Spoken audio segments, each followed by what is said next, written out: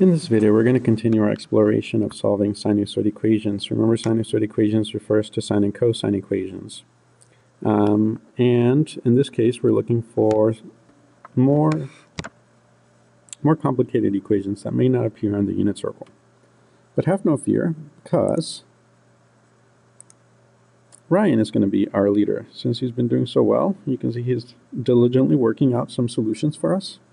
So let's see what he has in store for us.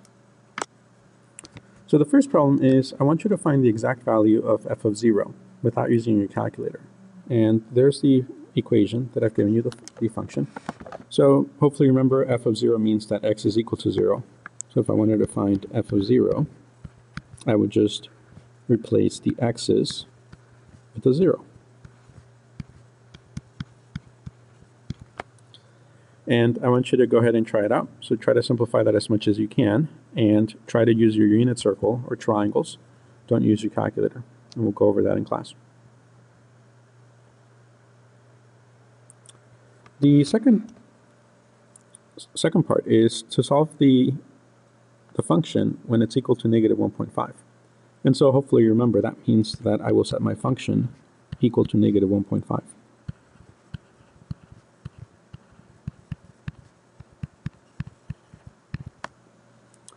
And so my goal is to try to isolate the cosine. I can do that by dividing by 2 on both sides. And so I will end up with negative 0.75 equaling the cosine of 3x minus pi over 3.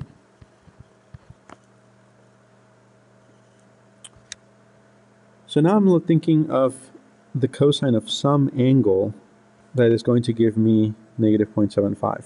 So which angle has a cosine of negative 0.75?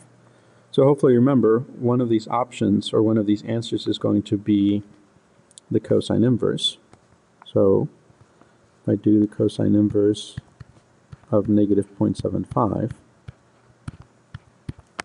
I can do that on my calculator because that is one of those angles that is not on the unit circle. So make sure you are in radian mode, which I am, and then I can just do second cos negative 0.75. And I get an answer of 2.418.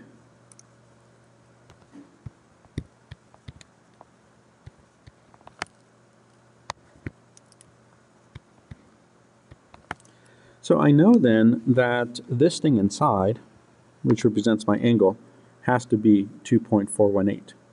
So that means that 3x minus pi over 3 has to be 2.418.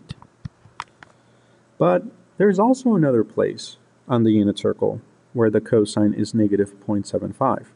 Now cosine inverse won't give me that answer because cosine inverse can only give me one answer. But I am smart enough, and we can certainly consult with our dear friend Roddy, who is pretty smart and tells us that the second one is going to be in the fourth or third quadrant. Because if you think about the unit circle, where is the cosine equal to negative 0.75? So remember, the cosines refer to the x coordinates. So where are the x's negative 0.75? Well, I'm going to approximate and say there's a point here that has an x coordinate of negative 0.75. It's got some y value that I, at this point, don't care about. And so if I were to draw the angle in standard position, this is the angle whose cosine is negative 0.75. And according to the calculator, that angle is 2.418. But as our good friend Roddy told us, there is another point in the third quadrant where the cosine is also negative 0.75 because the x coordinate is also negative 0.75. And so we really need to figure out what this angle is here. Now hopefully you recognize that those two angles are exactly the same amount. The only thing that has changed is the direction. So the second angle would be negative 2.418. And so not only am I going to set 3x minus pi over 3 to be equal to 2.418, I am also going to set it equal to be negative 2.418. And then I can just solve for x. So I'm going to add pi over 3 to both sides.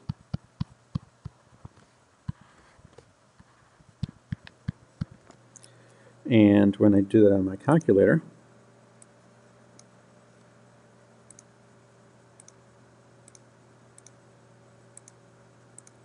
I get 3.466.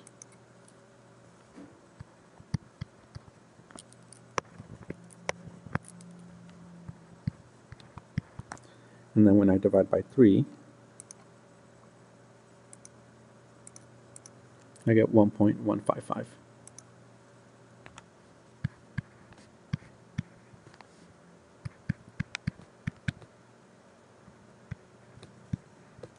And then remember that this is going to repeat. And this is going to repeat a lot because it repeats forever. The cosine graph just keeps repeating. And so I need to figure out what the period is. So hopefully you recognize from here that this is my b. And that the period is 2 pi over b. So in this case, the period is 2 pi over 3. So I'm going to say that one of my answers is x equals 1.155 plus 2 pi over 3k.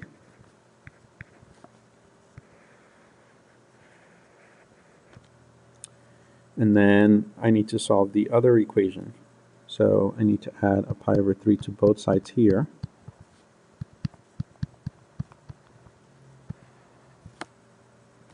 And so I'm going to get 3x equaling, I'll have to ask the calculator again. So this time I want to do the negative of the 2.418. And then to that, I want to add a pi over 3. And I get negative 1.371.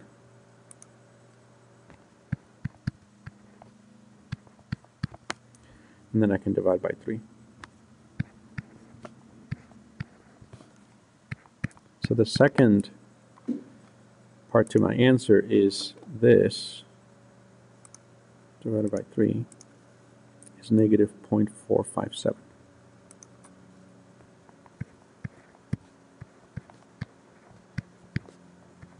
Plus 2 pi over 3k.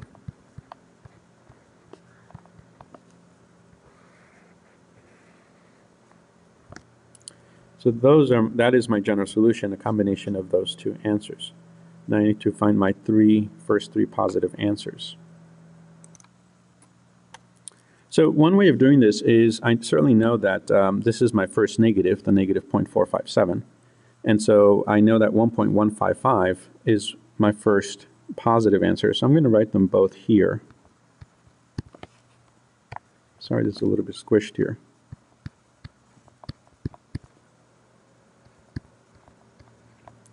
Right, and so remember that if I want to get more answers, I would just keep on adding the period. So I'm going to add 2 pi over 3 to both of these. Right, and that should give me more answers. So if I take that and add a 2 pi over 3, that's going to give me my second positive, which is at 1.637.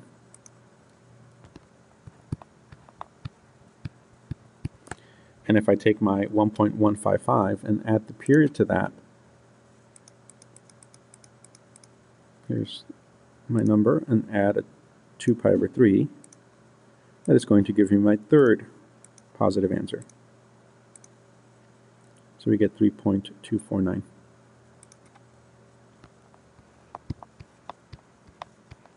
So this is my first positive, right, because it's the smallest positive. That's the second one. And then this is the third one.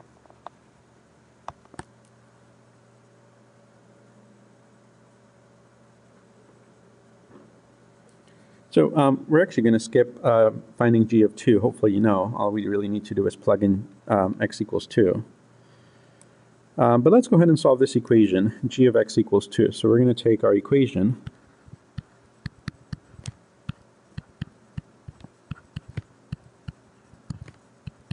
and set it equal to 2. And we're going to try to solve that. So hopefully you recognize the first thing I want to do is subtract a 1 and divide by 3. So if I do that, I will end up with the sign of 1/4 x minus 5 equaling 1/3. Right, if I subtract a 1 and divide by 3. And so again, I'm trying to figure out the sign of some angle. So I'm looking for the angle whose sine is 1/3. And so I could certainly turn that into a sine inverse problem. And so it would be sine inverse of 1/3. The sine inverse gives me the angle. And that's the angle that I'm looking for. So I will ask my calculator to give me the angle whose sine is 1/3. And I get 0.339. Right, so I know that if I want the sine of this to be 1/3, that means that this thing has to be 0.339. So I'm going to set it equal to be 0.339. But we are smart enough to know that if you think about the unit circle, there are actually 2 places where the sine is 1/3. So the sign refers to the y value. There is some coordinate over here. We don't know the x. We know there's a coordinate that has a y value of 1/3. And so this angle is the one that the calculator gave me as 0.339. But there's another one over here in the second quadrant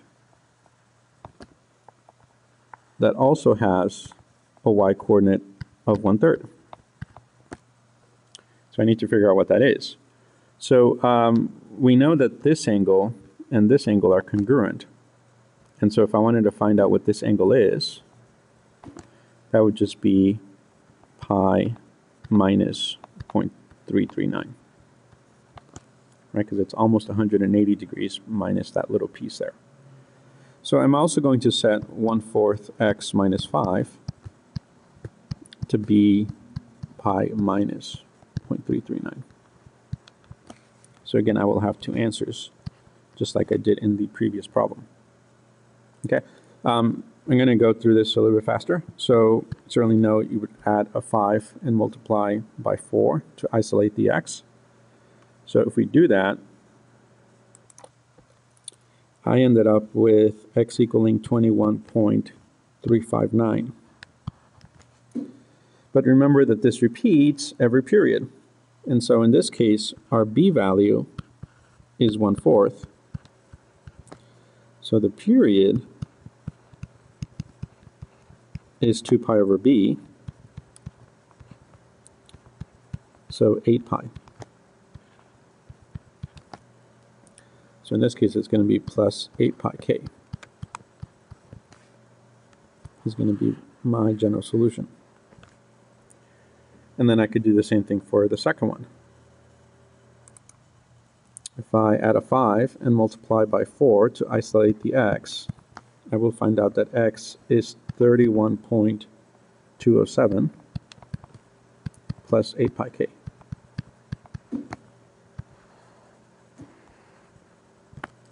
Right, and so that would be the general solution, those two combined.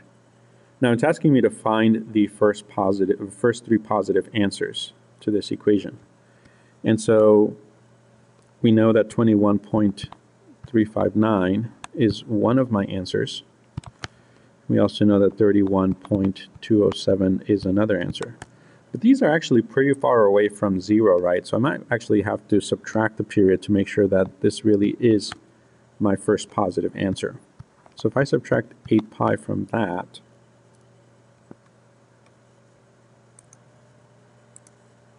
so if I take my 21 and subtract 8 pi, I find out that it is actually one of my first positives, because I get negative 3.773. So going a period backwards actually takes me into negative x's, which I don't want. I want positive answers. But what about this one, though? If I were to subtract a pi, would that give me a positive x or a negative x? Because I want the positive ones. So here is my 31. Oh, I just passed it. And if I subtract a pi, I get 6, right? And that really is my first positive. So yeah, sometimes we'll have to backtrack a little bit, and instead of adding the period to go forward, we may have to subtract it, because we're actually not close enough to the beginning when x is equal to 0. So that would be my first positive. This would be my second positive, and then this would be my third positive. Okay, so I want you to try the ones on the back. So at least just come up with the general solution, and we will go over those in class.